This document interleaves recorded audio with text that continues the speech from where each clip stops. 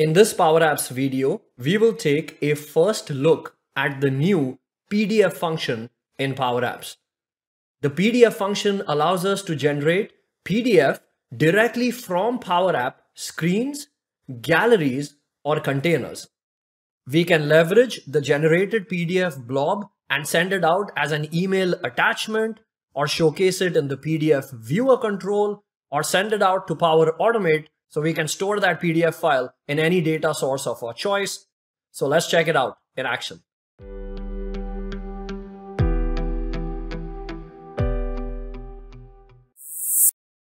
The PDF function, which enables us to create PDF from screens, galleries, and containers.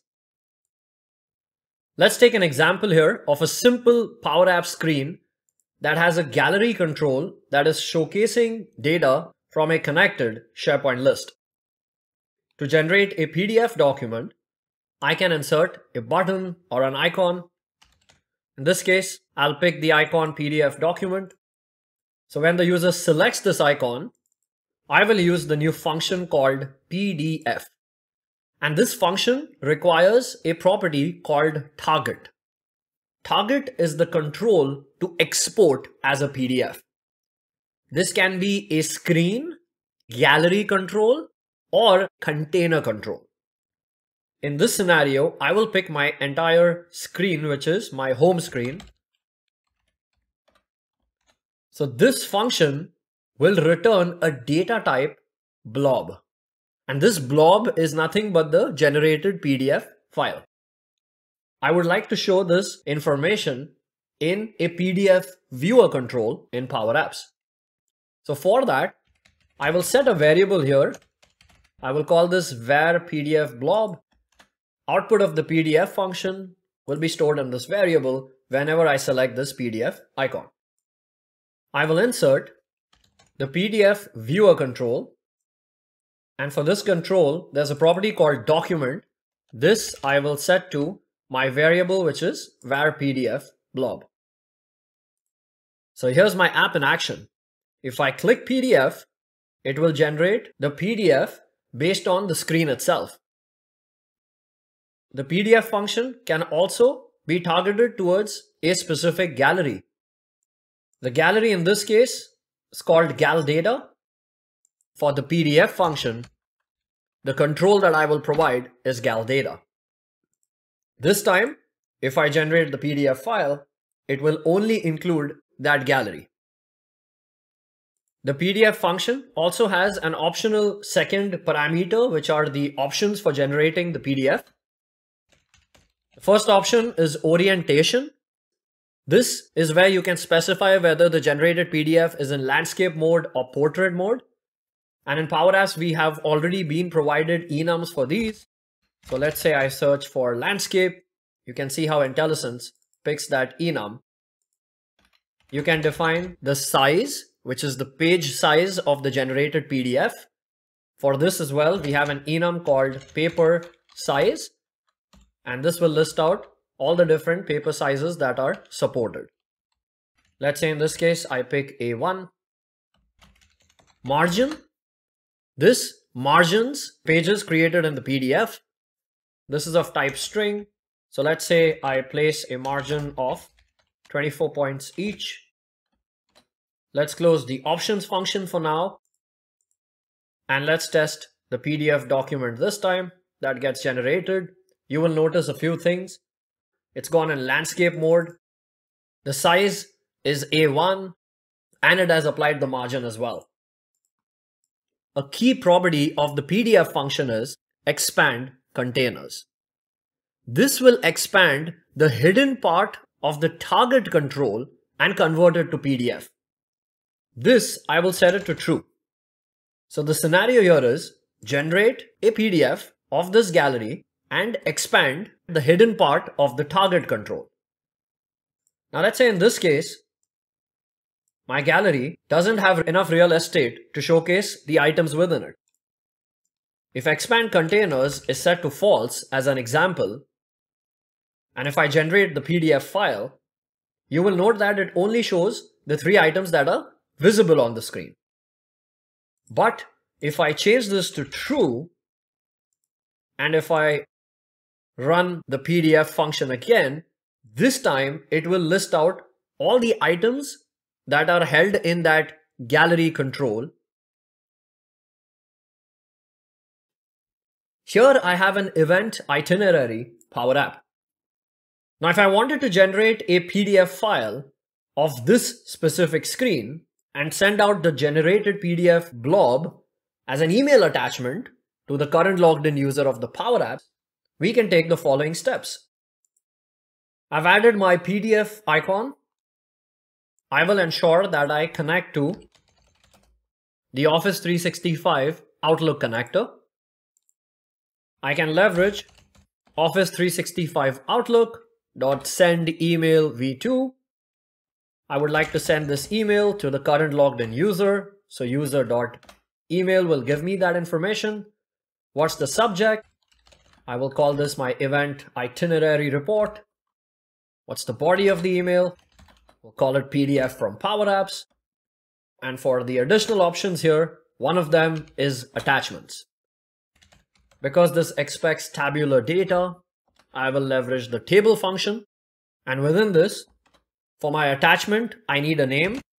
So the name property, I will use event itinerary.pdf. That PDF extension is extremely important, comma, the content bytes. This would be that PDF blob that the PDF function will generate. So I need this blob from my gallery control, which is gal events. I will close this object. That's my attachment. I will close the table of attachments, close this property, and close the send an email function. Logged in as Reza, I click on this PDF icon. It has gone ahead and sent out that email. Signed in as Reza in Outlook. Here is the email that I have received. And here is the attached PDF file. Now let's change this gallery control. And let's say we are leveraging a data table to showcase that event itinerary information. Now the challenge with the data table is that for the PDF function, if I provide data table as the control for it to generate the PDF, it will throw an error because it doesn't support data tables. But it does support containers. So here I will insert one of the container controls. And within this container control,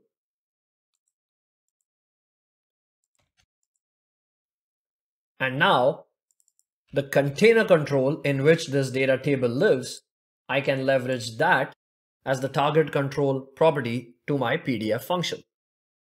So if I click PDF, the email that I now receive has the data table within it. Another common scenario is around a SharePoint list item and attachments. In this Power App example, the user can create data and at the same time attach files to the SharePoint list item by clicking on the camera control so it will take live pictures, or use the pen input control so the user can provide signatures or drawings, for example. In my home page, the gallery is listing out all the items from the SharePoint list. And when I select any of these list items, on the onSelect property of my gallery items, I am storing the attachments related to the selected item in a collection called call attachments. And then I'm navigating the user to my form screen. So if I pick this specific item, it leads me to my form screen that shows the information related to the list item that was submitted. Now in here, if I would like to also showcase attachments, I will insert a vertical gallery control.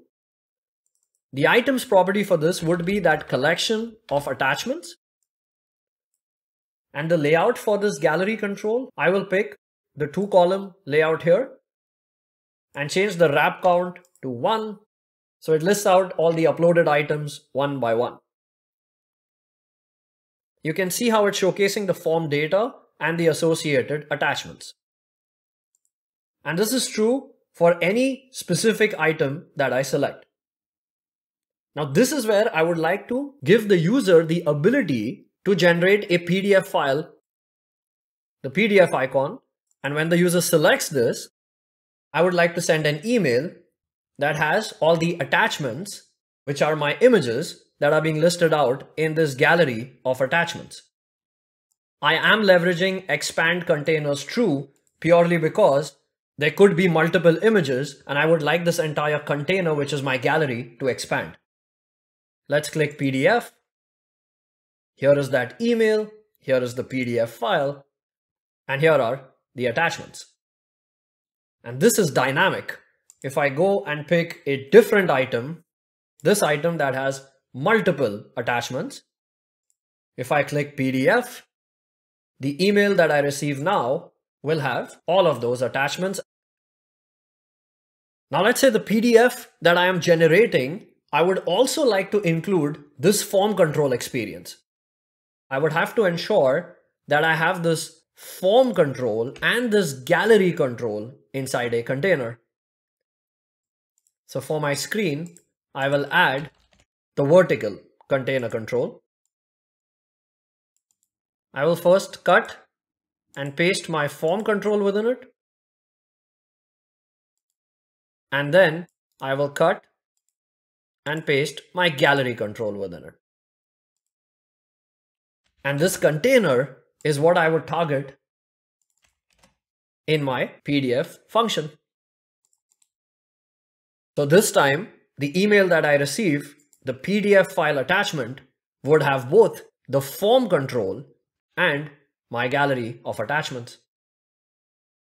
I have my home screen of my Power App that has a lot of different controls within it.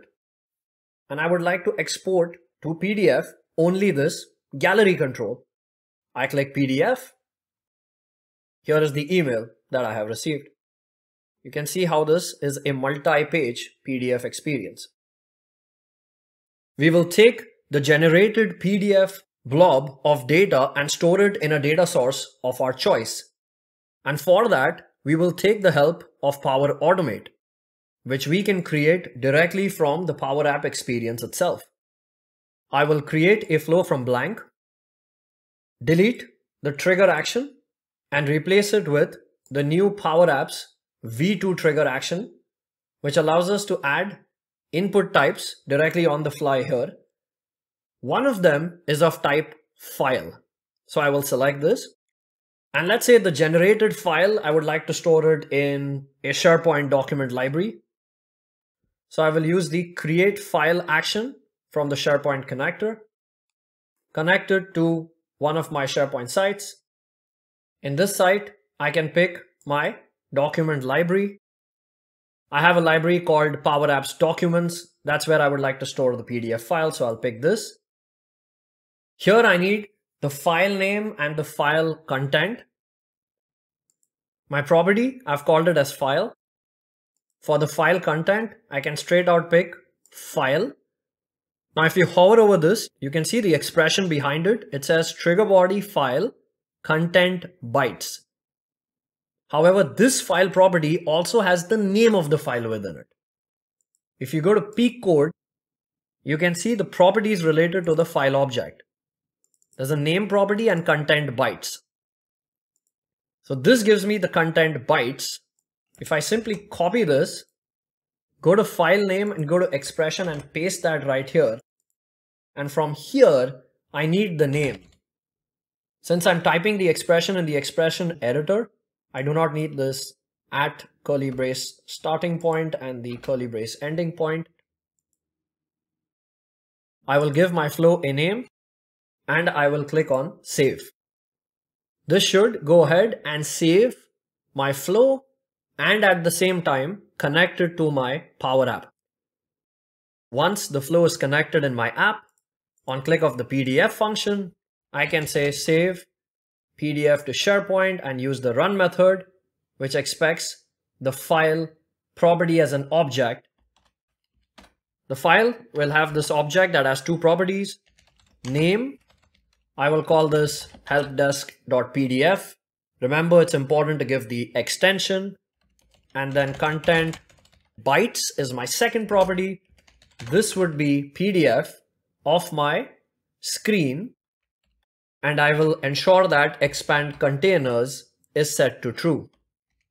So I'll close my PDF function, close the file object, close the param for file that I'm passing, and close the run method. Let's try this out. I click on PDF, it triggers the flow. Once the flow has been called, in this scenario, the flow has completed successfully.